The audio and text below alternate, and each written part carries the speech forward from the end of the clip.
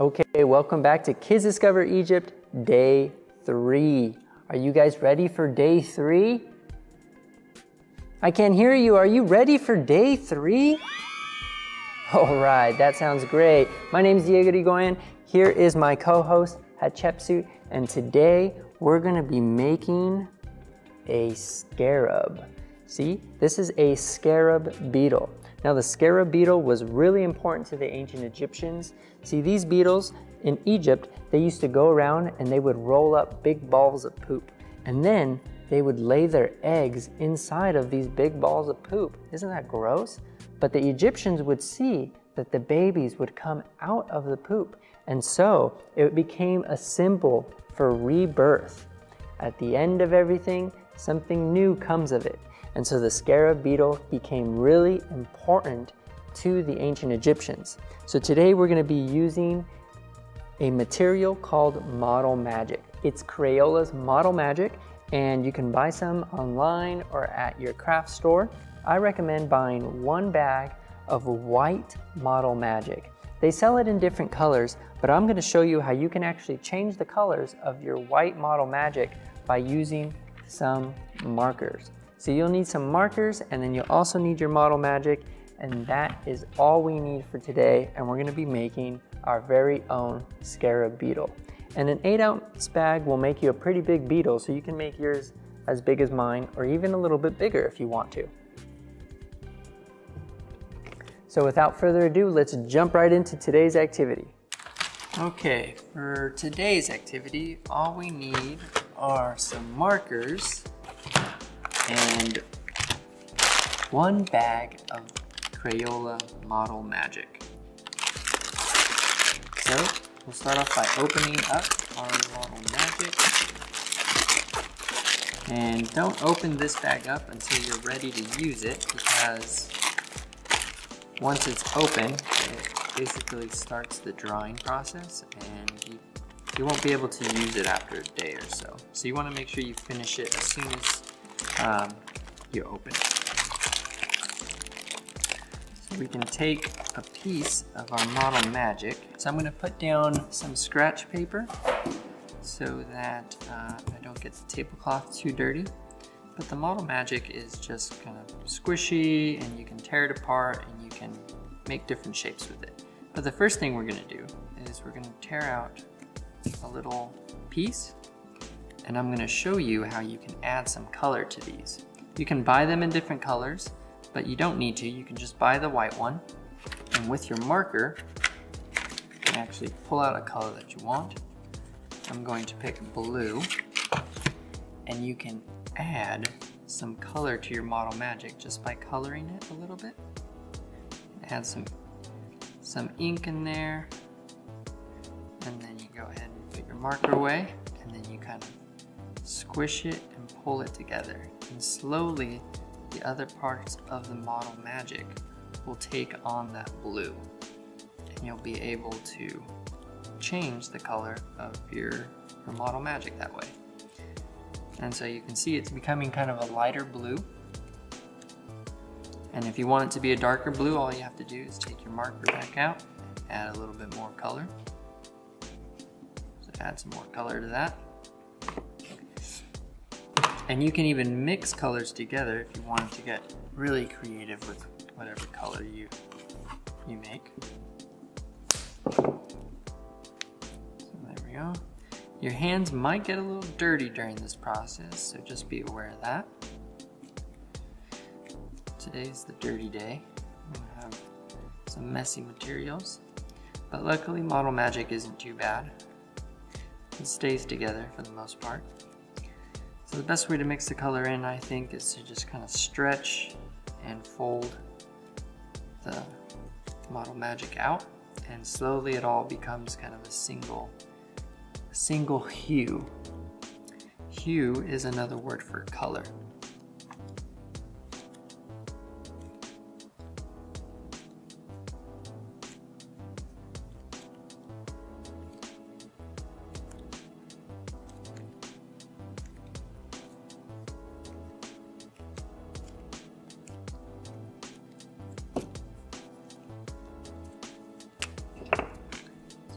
ahead and add a little bit more marker, get a darker blue out of it.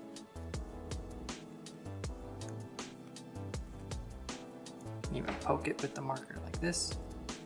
Many different ways to add color. Again, just kind of fold and squish. Fold and squish.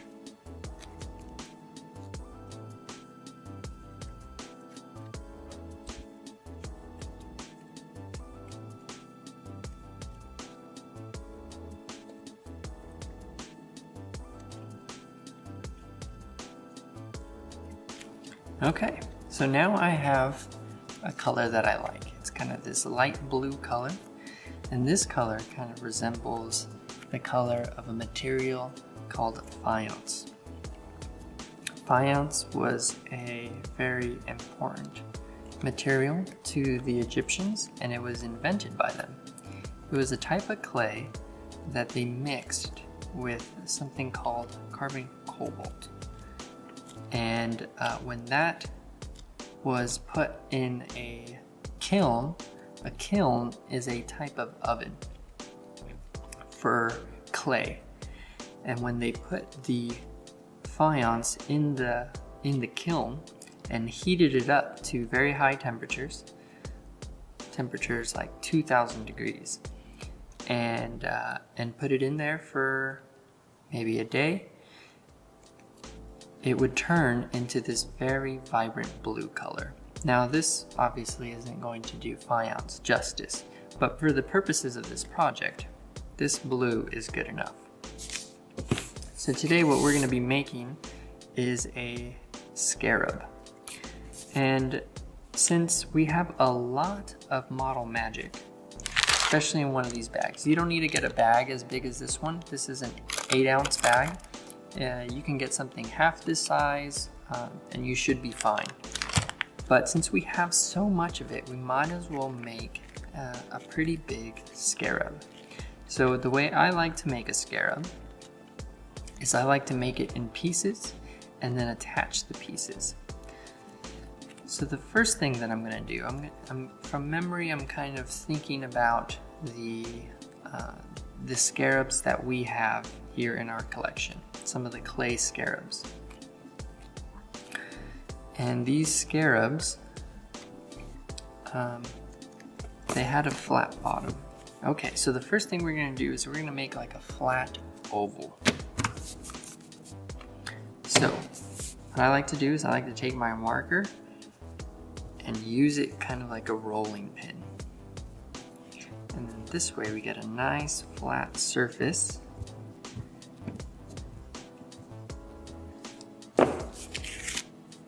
Look at that. Now I can kind of fine tune the shape a little bit. So an oval is kind of like a circle, but it's a little bit stretched in one direction. So we're gonna make this oval shape.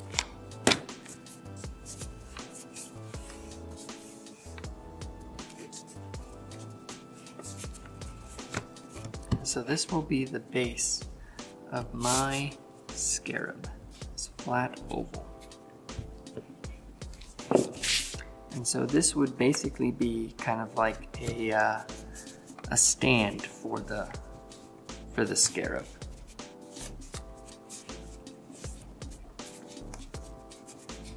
Okay.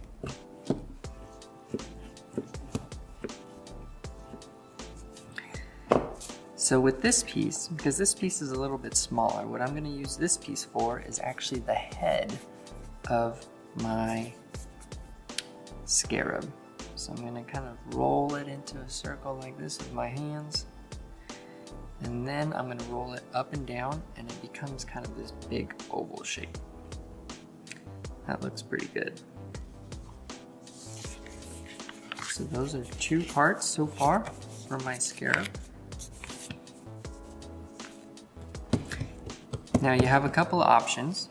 The Model Magic is pretty sticky towards itself, so I'm going to actually set that part aside so that way it doesn't get stuck to it. I like to flatten it out a little bit so I can see how big it is on my stand. Okay. I'm going to take a little bit more model magic. Okay. We're going to try to make a pretty big body for it. Let's see if this is enough here. That's my head.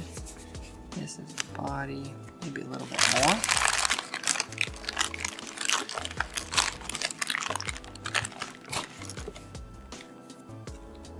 I want to try to get the proportions of this right so that it looks correct. And proportions mean that everything looks like it's the right size and it fits together. So, so for me, see my hands, my fingers are in proportion to my hand, right? If my fingers were as thick as 2 fingers, that would be out of proportion. We want to make sure everything looks like it's somewhat the right size. I think that might look pretty good. Beetles kind of have a fat body compared to their head. I think that might look pretty good. Okay, so this looks like it's enough clay. So now it's just about getting the shape right. And the shape will kind of be like an oval again, with a little bit of a longer side where the head and the back end are. Okay. And I actually would like to make this blue as well. So we're going to add a lot of marker to this. I think poking it like this might be the best way to do it. Model magic's a lot of fun to play with. It's very relaxing to just squeeze and stretch it out.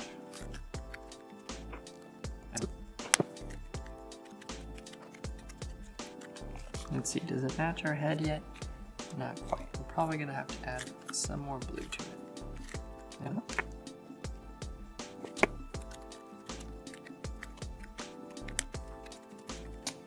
It's getting pretty close.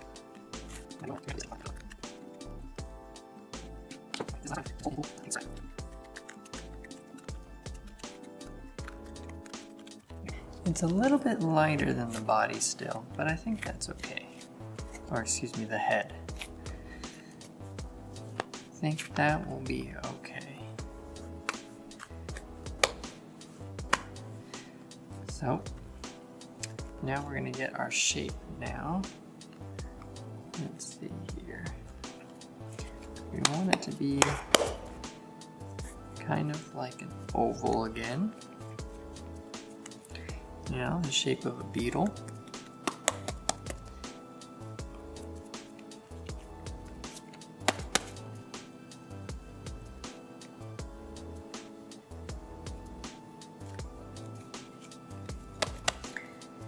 And the handouts from the previous days actually have a scarab beetle on it.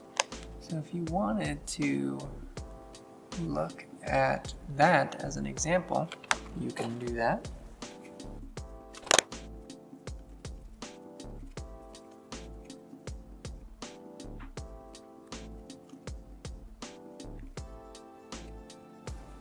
Okay, that's a nice shape there.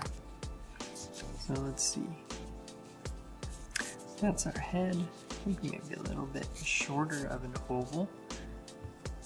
But nice big body, I like that. And then we can kind of make part of the head. So this is where the head will attach to the body.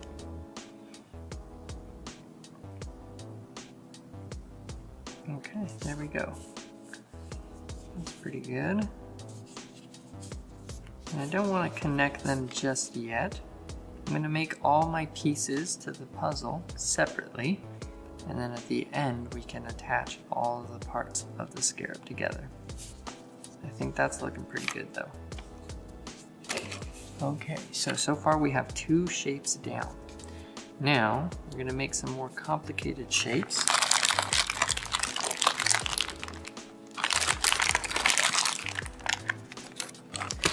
And although I started off with blue and trying to make this maybe a more realistic scarab, I think we're gonna start adding in some different colors to add some contrast. And I'd like the pattern on the back of the scarab to be orange. So I'm gonna take this piece and I'm gonna add orange to it.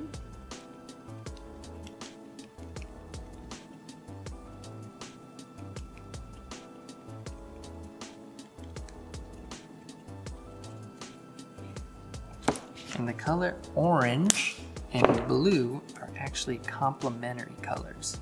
So that means that the colors go together nicely and they look good next to each other. They complement each other. Another set of complementary colors are red and green. Just like Christmas. There's also purple and yellow. A lot of sports teams use complementary colors, like the Lakers.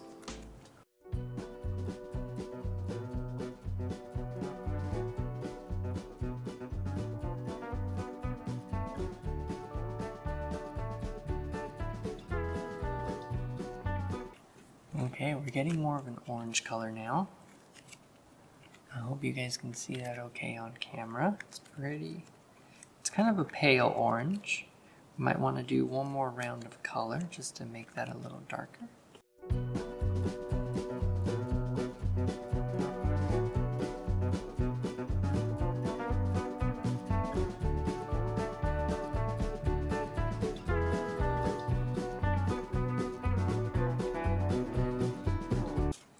So now that we have our orange color, we're actually going to be separating this into different parts.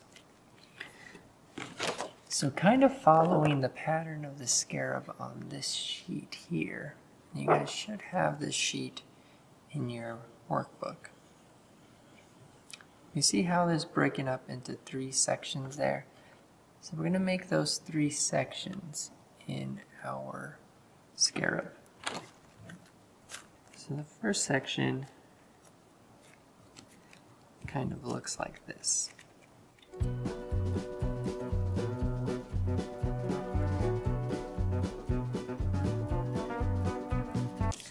So let's set our other parts aside so we have a little bit more working room. So I think this is what the first section here is going to look like. I like this shape. Kind of looks like a shell, kind of like a seashell, right? And so once you have the shape down, then you can kind of use your marker roll technique. You can kind of flatten it out a little bit. Okay, that's looking pretty good. So that will go there. Maybe make it just a little bit more squat. Okay, I'm liking that. That's gonna look good right there. And then the next piece, we're going to have one on this side. I can actually draw it on the paper here. We're going to have one here, kind of like this. And then another one here, kind of like that. That might be a little hard to see, huh? How about this? We can draw it on the paper. Kind of like that shape there. And this shape here. And then this part will go on top. And then we have a Y kind of in the middle there. That's how I like to think about it. So we'll make a couple more that fit into there. Just split this in half. One of the things I like to do if I'm trying to make the shape and it's getting a little bit too thin and I can't bring it back together, sometimes I'll just fold it and start over. And sometimes folding it will help you a lot. So don't forget to do that if you need to.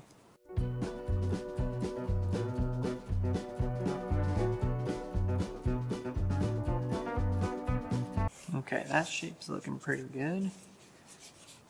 So let's flatten it out a little bit. Make it nice and flat. Get all those wrinkles and creases out of there. Okay, that's good. And then again, we'll just tap it on the sides here. Okay, so I made a nice point here. Get that. That adds some nice shape to it. Okay, remember just to be patient and, you know, work with the material. And it's okay if you mess up, because the model magic, it's really easy to just start over. Just kind of fold it and keep going. Don't be discouraged. Okay.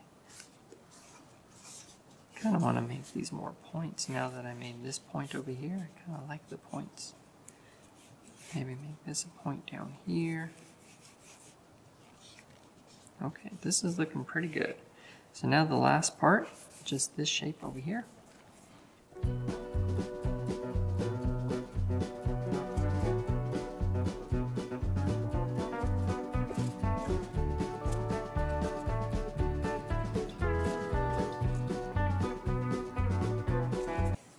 Okay, that's looking pretty good. So we're getting close.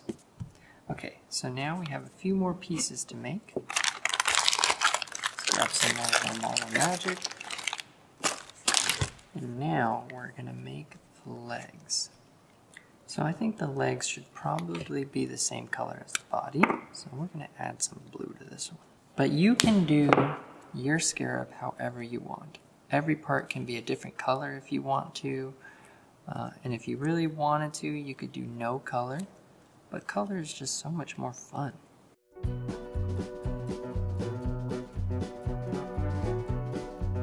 Now this is going to break up into 6 different parts, each being a different leg. So the best way to do it, I think, is to just roll it in your hand like this. If it gets too long, you can just fold it.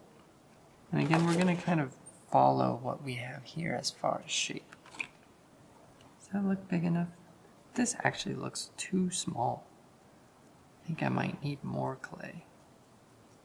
So what I'm going to do with this one instead is this is going to be one of the tiny side legs.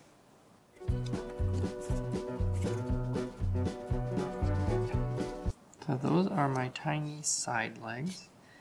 And then I think I might need more clay for these legs. This is going to be one of the bigger top legs.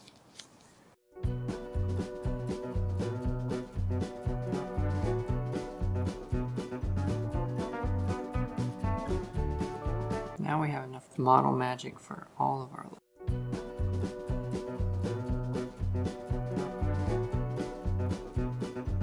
Another leg there. Then we need 2 more.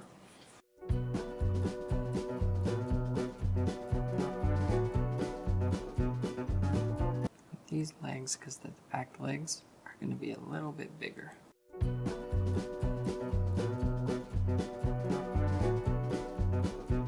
I like how different all the legs are. I think that looks good.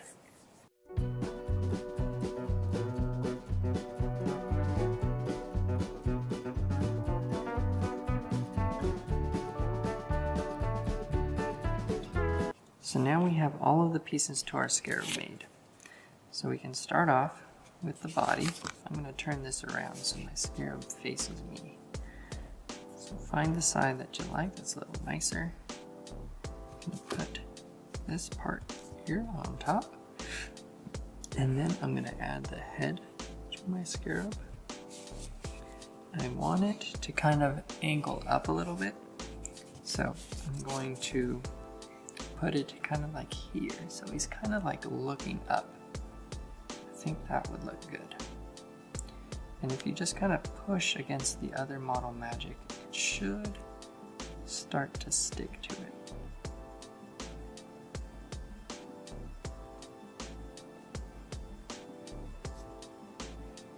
I think that looks pretty good. So you can kind of see here sideways how his head is sticking up. And you see it kind of sticks to the other model magic. It sticks to itself very well.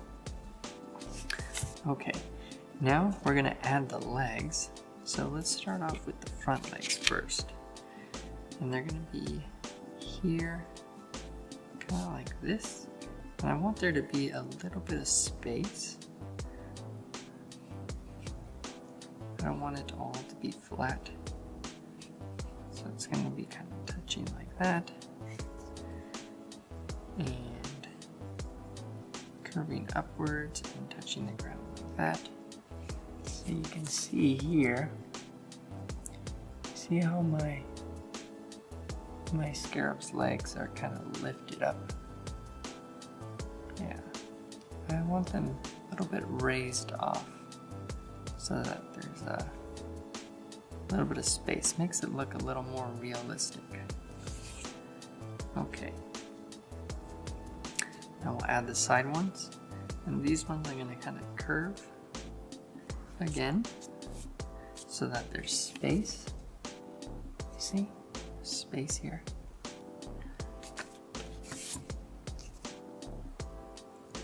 Add the next one.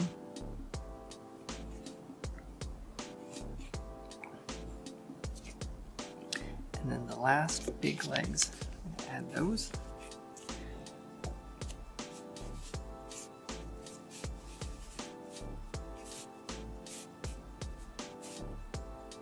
See, this scarab did not skip leg day ever.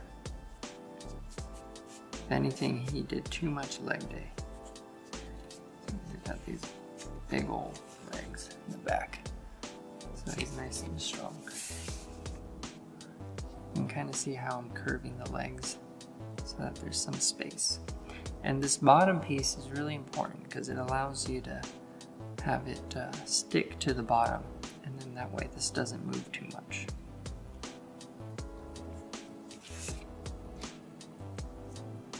Okay, so here he is, final leg.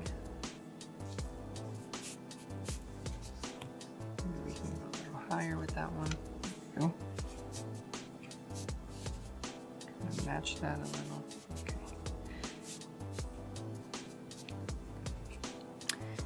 Now you don't have to worry too much about these parts where they connect.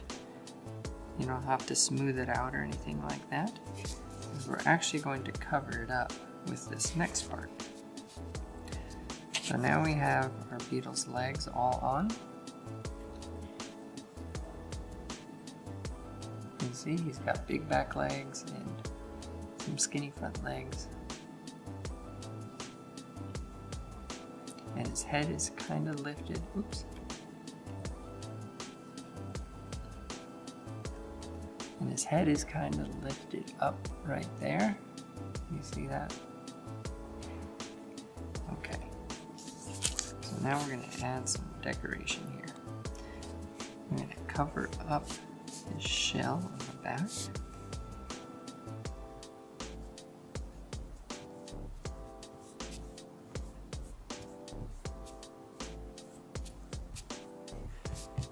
Now we can take our marker again and kind of flatten it out so that it stretches a little bit further.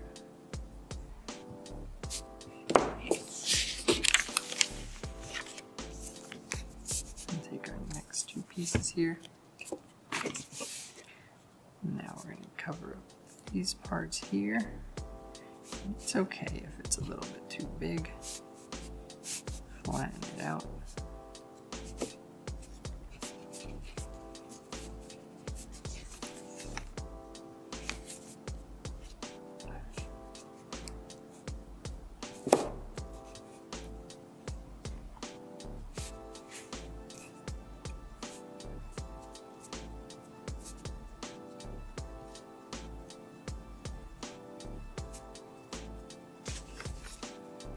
This beetle's looking pretty good. It's looking pretty realistic now. Okay.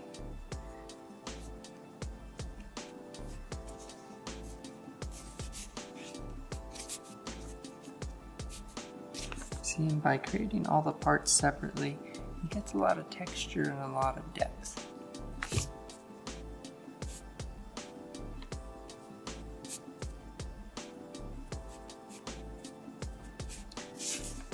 Now I think there's a few things we can add. I think we might want to add something like this on the top of the head.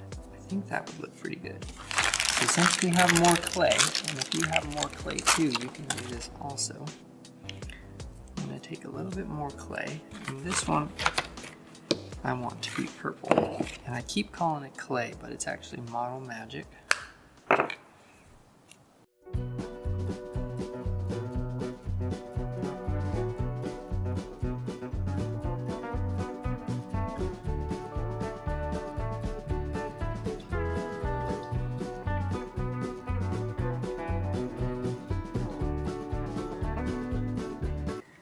Now we want to add a little bit of decoration to the top of the head here.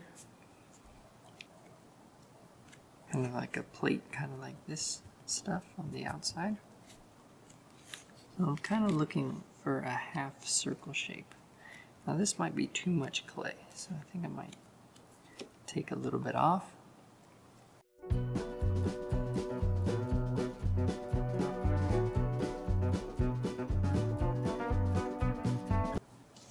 That looks pretty good. I like it. Got a little hat on now. It's kind of like a hat. And then we can take some of our extra clay here and add some details to the legs.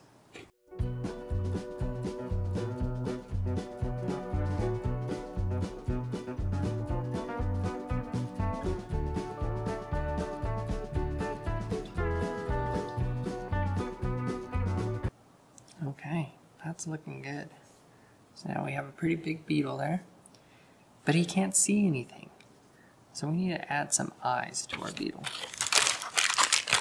Take a little bit more clay, excuse me, a little bit more model magic. I'm gonna grab a black marker this time.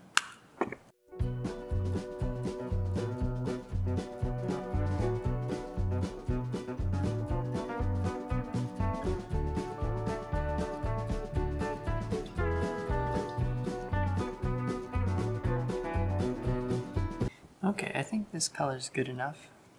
It's not really black, but it's dark enough to be different. So then we're going to take a little piece and we're going to make some big eyes so that he can see.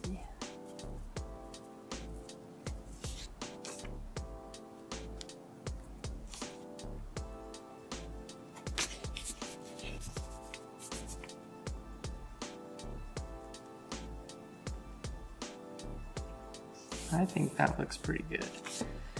But if I take a little bit of white model magic now and put them on his eyes. Oh, that's looking even better. I like that. It's kind of cartoony. And then I take another little drop of the dark clay and put that over the white. Look at that. He looks like he can see now. Look at that. That's pretty good. I think that looks great. So there we have it. We have our Scarab Beetle hanging out. So if you're still working on yours, keep working. And we're going to learn a little bit more about Scarab Beetles with Brian.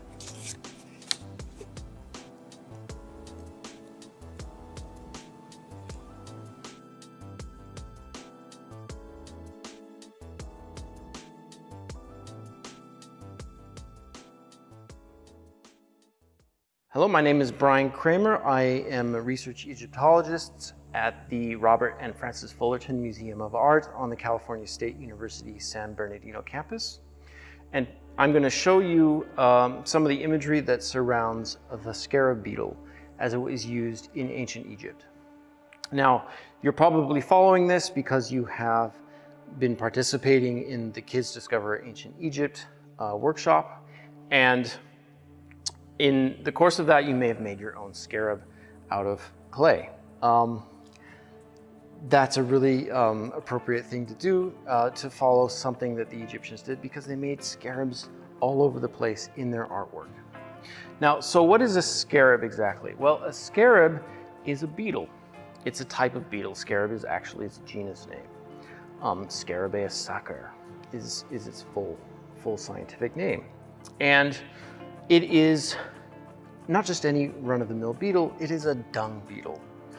And a dung beetle has part of its living from collecting poop. It gathers poop up in the savannas of Africa into little balls. It rolls them around the savannas and lays its eggs in the poop. Over time, the eggs hatch and the little baby beetles emerge from the ball of poop.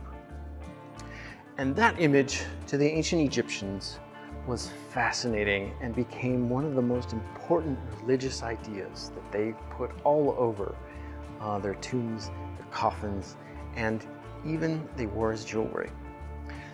This over here is an image of a god from ancient Egypt. He's part of a line of gods on this stone panel. And you notice this god in particular has on his head a thing that looks like a ball. It's actually an image of the disk of the sun. And inside of that sun disk, there's an image of a scarab beetle. This is a sufficient symbol to indicate this god is the god named Khepri. That's spelled K-H-E-P-R-I, Khepri. The Khepri beetle is another name that you may find in reference to the scarabs. In fact, that's the origin of the word, scarab. Khepri. Khepri in ancient Egyptian means to transform or to become. And this god is the god who transforms from the old, very weak and almost dying god of the sun who was in the underworld to the new, young, vibrant god of the sun who emerges when the sun emerges on the eastern horizon in the morning. Khepri.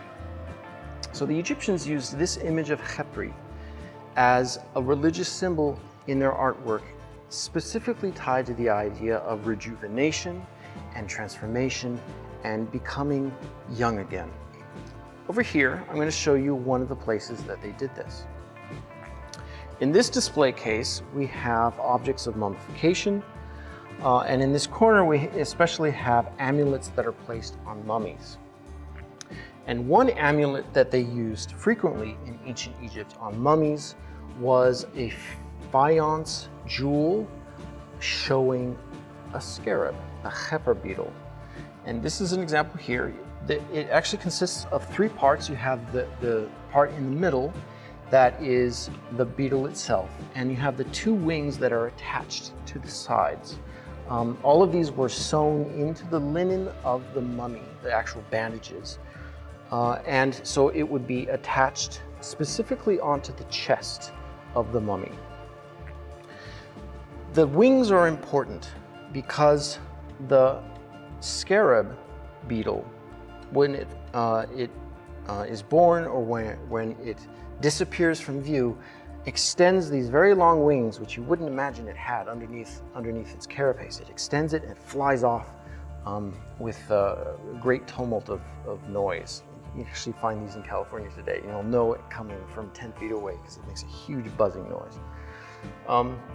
So the Egyptians used this image of the scarab beetle emerging from the earth and flying off to its new life as an image that they wanted in their tombs. I'm going to show you another place where it occurs over here on an ancient Egyptian coffin. So on the coffin of Tadeuser here, you have in the middle a painted image of another scarab beetle. And this is a really nice one, I think, because not only do you have this full spread of the wings painted in red and blue, but you also have the beetle pushing the blue ball that represents either the ball of poop or the sun disk as it moves across the sky.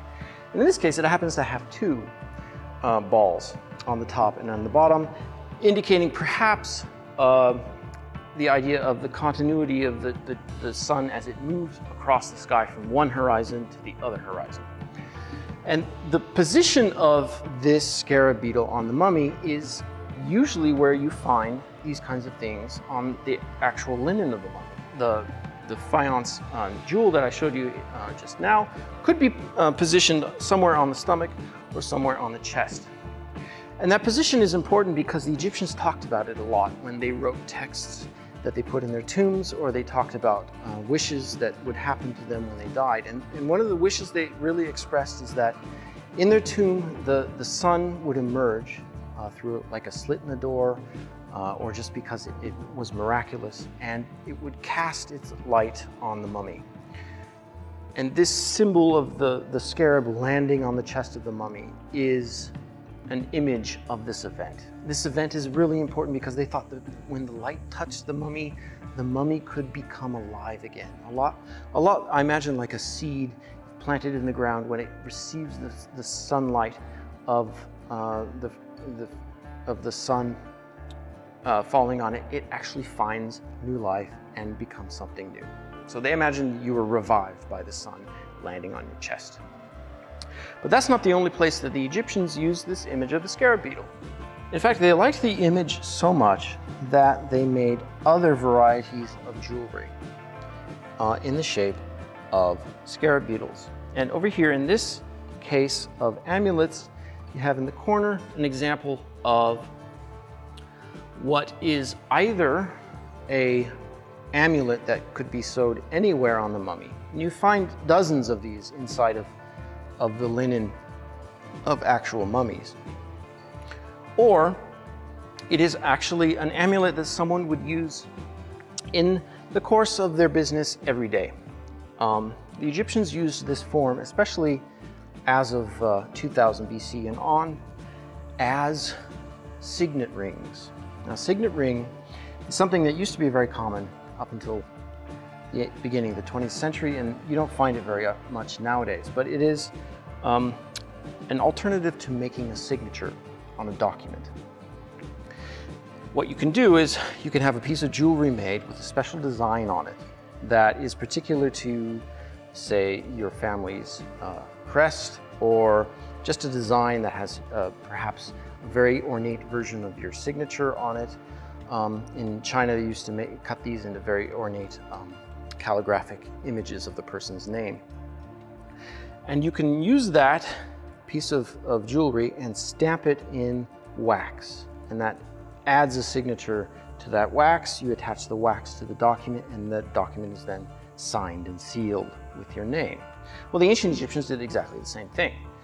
They used jewelry with ornate decorations on a flat side and stamped that into not wax, but usually mud, and attached that to documents. They attached it to doors. They attached it to bags of food. They attached it everywhere that they wanted to acknowledge was theirs. It was sealed with their name. And so one of the things that is great about these seals for archaeologists especially is that the way they were made in ancient Egypt over 2,000 years was different. And you can actually, as W. Ward did, chart the individual features that are included on a scarab seal according to the features that are found in the biology, the anatomy of the scarab. And it will appear differently from scarabs from, for example, the Middle Kingdom, and it will be different from scarabs of the New Kingdom. So it's a great device that when you find it in the field, you know what that archaeological context dates to. So scarabs are particularly enamored by Egyptologists. And those scarab seals are something that probably led to the development of these things. These are really cool. This is what's called a commemorative scarab. This is actually a model of one, so that's why I can handle it without gloves. But they're very common in the New Kingdom, and especially under the reign of King Amenhotep III. He made dozens of these, and they went all over the Mediterranean. You can find them in Greece, you can find them in Israel, you can find them in Turkey. They're all over the place. And what they are is basically a large-scale version of the scarab seal. And on the back, instead of one particular design that signified the identity of one person for the purpose of a signature. It's a message or a commemorative design to promote the king. This is not an example from the reign of Amenhotep III. It's unusually just a series of random hieroglyphs on the back, but many of these exist that give accounts of his hunting exploits, how many lions he killed that year, how many bulls he managed to bag. They commemorate his special marriages that he made with the princesses of the kingdoms to the north, for example. They also name his favorite wife, Tia. So these are a way for the king to promote himself. And we imagine that what happened was when the king sent a special envoy or a special envoy from another kingdom arrived, they would hand this out as a door prize. Here, take this home and give it to the king of the Mitanni. It's a symbol of my generosity to him. And so the scarab was a versatile image from ancient Egypt, but it never really lost that idea of symbolizing the miraculous ability of the sun to renew itself in the course of every day, in the hope that when you were a mummy, you could somehow do the same thing.